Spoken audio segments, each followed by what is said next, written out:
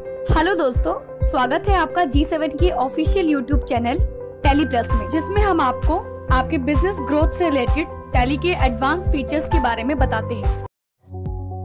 In this video, you will learn to configure the company data path in TallyPrime for single user. You can set a specific folder path for storing company data of companies created in TallyPrime. Configuring data path from within TallyPrime. Open TallyPrime. Click Data or simply press Alt-Y. Then click Data Path.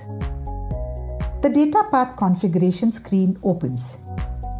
The path you can see on the screen is the default data path created during the time of installation. However, you may want to save the company data in some other folder. To do that, press Enter on Company Data Path. The list of folders, data locations screen opens. Press Enter on Specify Path. Paste the folder path where you want to save your company data. Alternatively, you can also press Enter on the Select from Drive option. Thereafter, select the folder path from your computer and press Ctrl A to save. You also have a flexibility to select the folder path from network, LAN, and pen drive or hard drive.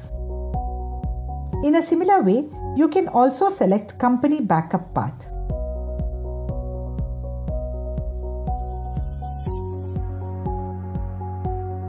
Once you select company data path, whenever you will open TallyPrime, the companies stored in the selected path will be listed under List of Companies.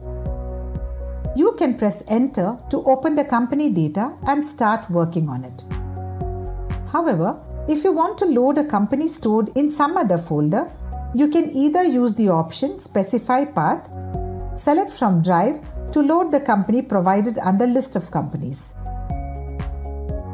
As you saw, configuring the company data path in TallyPrime is very simple and can be done in a matter of few clicks.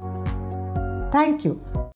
Subscribe and press bell icon if you like our video, and don't forget to share.